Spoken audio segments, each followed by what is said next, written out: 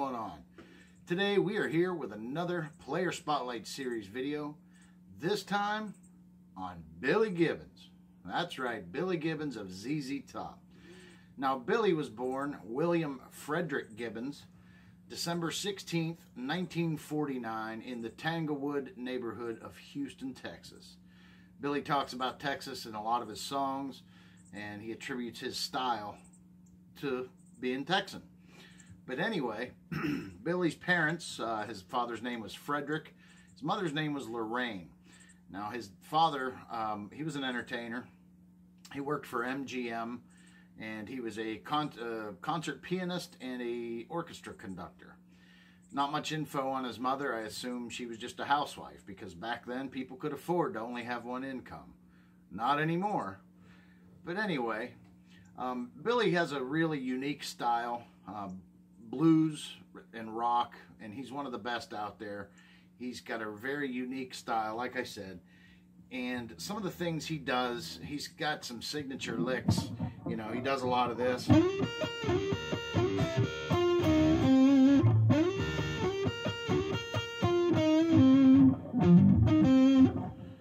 Just, you know, real simple stuff, but he's really, really tight. Now, when Billy plays, he doesn't use a guitar pick like most every other guitar player.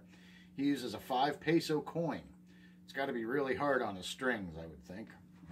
And speaking of strings, Billy doesn't use regular guitar strings. You know, most guys that play guitar use 9s, 10s, maybe 11s. Some guys go a little heavier, but Billy uses 7s. 7 is his thin E string to 38 on his thick E string. That is paper thin. I remember trying some 8s back in my teenage years, and I broke 2 of them trying to put them on.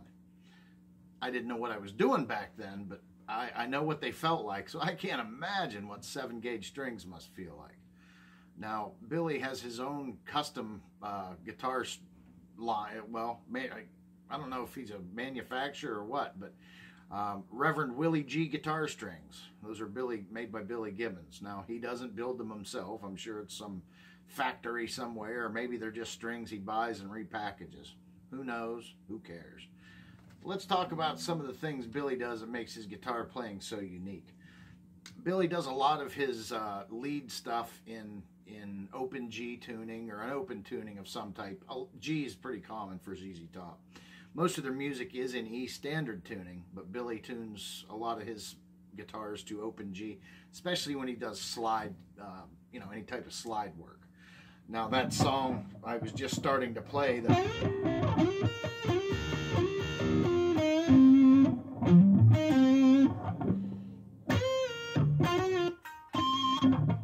what happened? I don't know.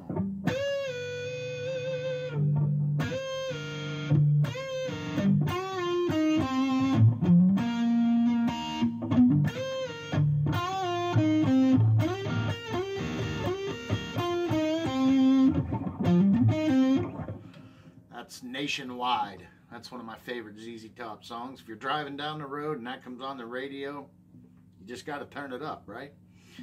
Billy's playing is pretty simple. Most of I don't mean easy. What I mean by simple is it's not overcomplicated, and he's very smart as far as knowing when to play and when not to play. He lets the music breathe. A lot of guys out there just want to play a million notes a second, and I tend to shy away from some of those players, even though a lot of them are incredible. Their ability is just out of this world. But sometimes just knowing when to play and when not to play makes you 10 times better than if you just played over top of everything all the time. You know, there's other guys in the band. Let them shine a little bit too. Us guitar players tend to want to hog the spotlight all the time. But anyway, let's talk about some ZZ Top riffs, because that's why we're here, right? Yep. First one I want to talk about is Cheap Sunglasses. Now, you've heard this song. We've all heard this song. And as a kid, I always imagined, you know, they were probably hungover one day and wanted to get some sunglasses so they can get on down the road. But it goes like this.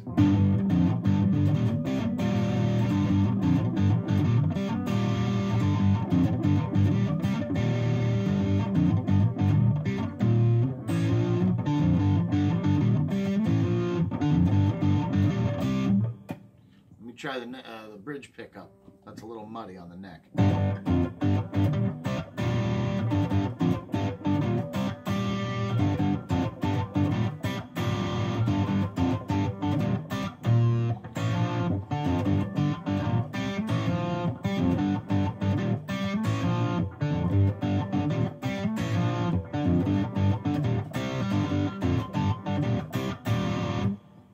Great tune right there. Always liked that one.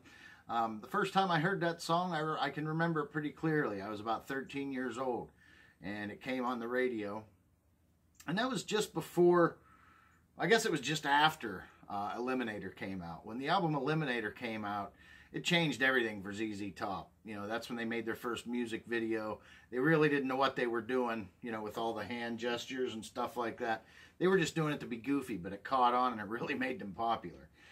The hot rods that you see in the videos for that album, they do belong to Billy. He's a huge hot rod collector and builder, does all that stuff, you know.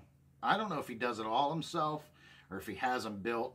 Doesn't matter, because the guy's got a heck of a good taste in cars. You see some of them old caddies and stuff that he has. They are just smoking hot looking. I love some of his old cars. But anyway, we're here to talk about guitars and riffs, not cars. It's funny how some of them rock guys, they're collectors of hot rods. It seems to go quite a long ways in that world. A lot of them guys collect guitars and cars, and I guess when you have that kind of disposable income, you can collect whatever the hell you want, right? I collect debt. That's what I collect. But anyway, moving right along, the next song I want to talk about is Waiting for the Bus. Now this song, always been one of my favorites. And they go right out of this song into Jesus Just Left Chicago. But Waiting for the Bus goes like this.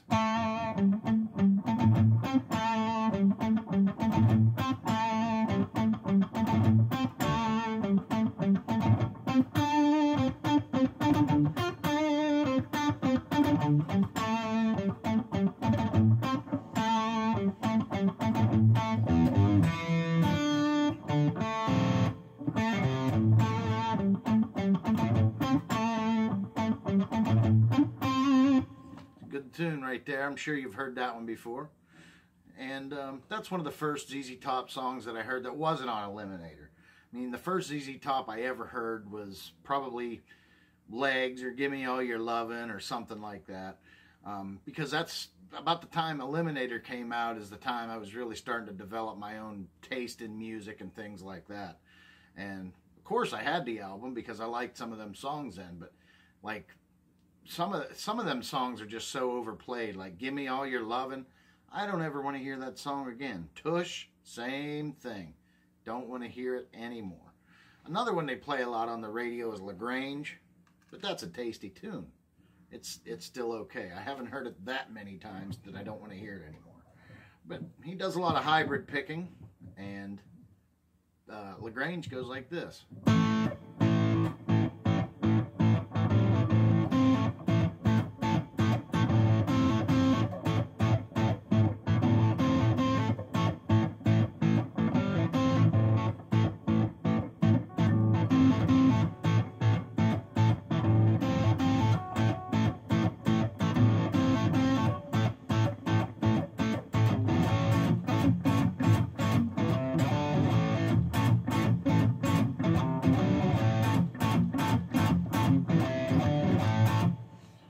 Billy, with him using that coin, he gets a lot of really cool metallic-y sounds off of his pick. He does a lot of, you hear a lot of false harmonics in the little lead runs he does.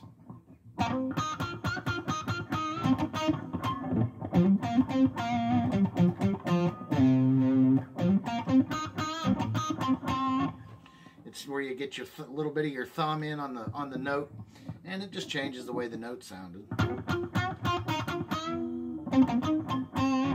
He does that a lot. That's another one of his little signature moves there. Most of the stuff he plays is pentatonic. He mixes the minor and major, sticks mostly to minor pentatonic, but he does mix that major in there, as a lot of blues guys do. Just really changes the way your song sounds by adding a few major notes from the major pentatonic scale in there. The next song I want to talk about Goes out of Waiting for the Bus, goes into Jesus Just Left Chicago, and it goes like this.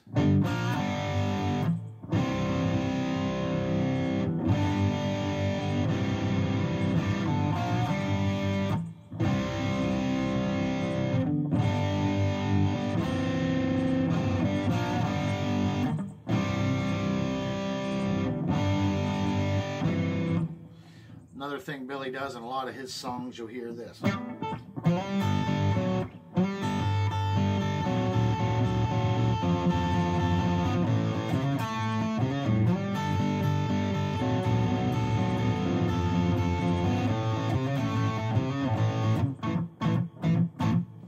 That was LaGrange again, but I forgot to mention it while I was playing it.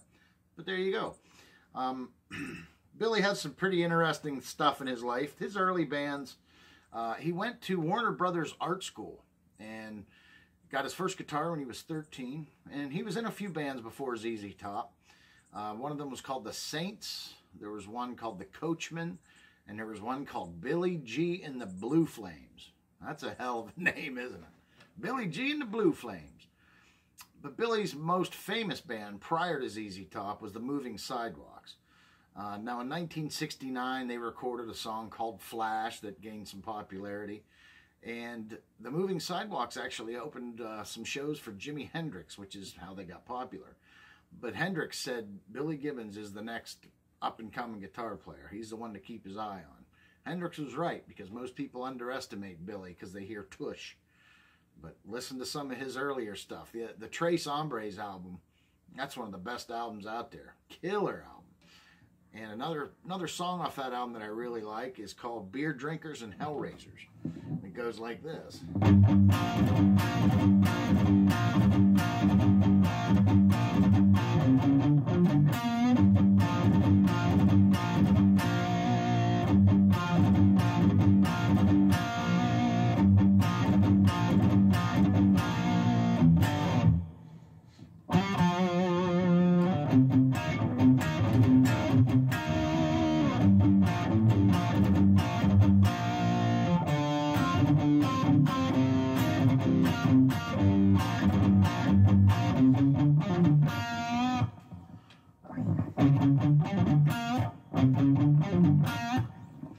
Cool little walk up he does there, a little chromatic run.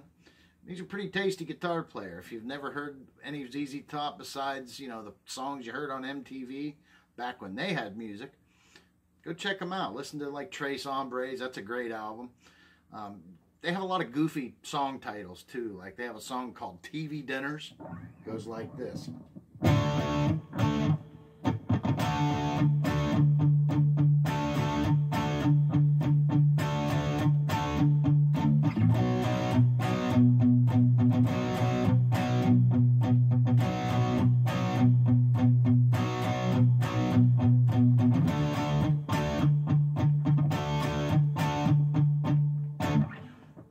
Simple song, just a groovy little tune. They have another one that's named Poke Chop Sandwich. P-O-K-E, not pork, poke chop sandwich. I always thought I was kind of funny. Billy's not afraid to be adventurous with his song names and his playing, and he is one hell of a guitar player. But moving right along, probably my favorite ZZ Top riff of all time is Just Got Paid. And a lot of guys covered that. I know Joe Bonamassa does a version of it. And I think the song, I think Billy is actually tuned to open G for that song because he does a lot of slide work. But I'm tuned to E standard, so I have to play it a little bit different. But it goes like this.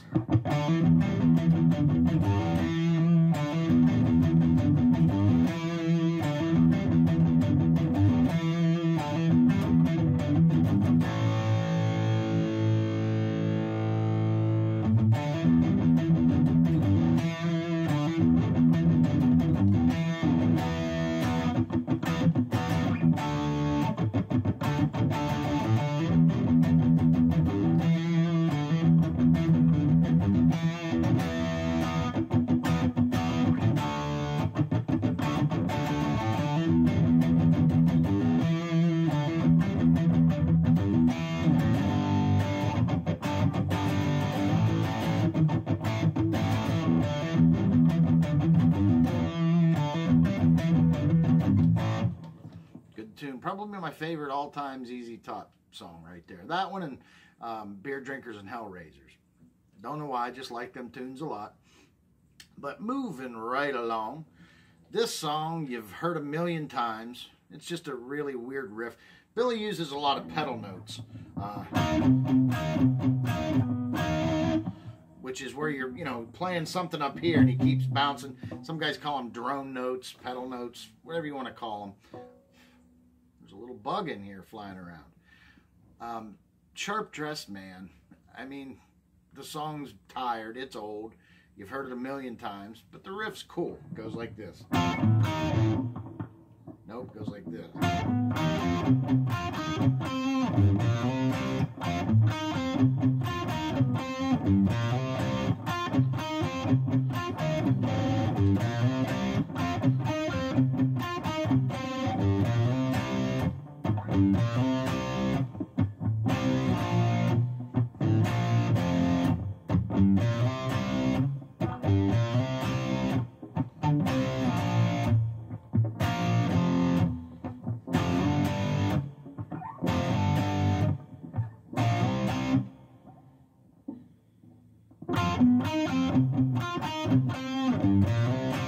What I mean by pedal notes is he's hitting this note here.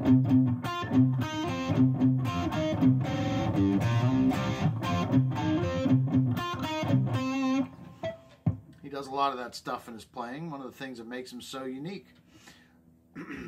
But anyway, guys, I don't want to take up all your time today. I just wanted to hang out a little bit and talk about the Reverend Willy G for a few minutes. Go listen to some old ZZ Top. If you're not real familiar with their old material, start with the album Tres Hombres. You can't miss it. There's a bunch of videos on YouTube, lyric videos and such. The cover's almost all green, but a small picture in the center. You can't miss it, guys. Thanks for hanging with me, though. I appreciate you guys watching my videos. They're always fun to make. And if you're still here watching, go ahead and hit that like button and hit that subscribe button. I certainly appreciate it. Go check out some of my other Player Spotlight series videos. And if you have any ideas on who I should do next, don't be afraid to put it in the comments. Till next time, guys, thanks for watching. See ya!